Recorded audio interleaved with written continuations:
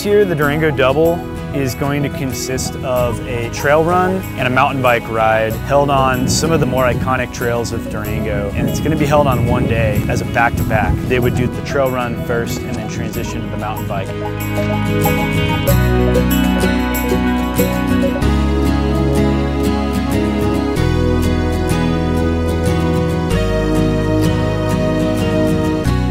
Durango is just loaded with trails, and they're all amazing and very unique in their own way.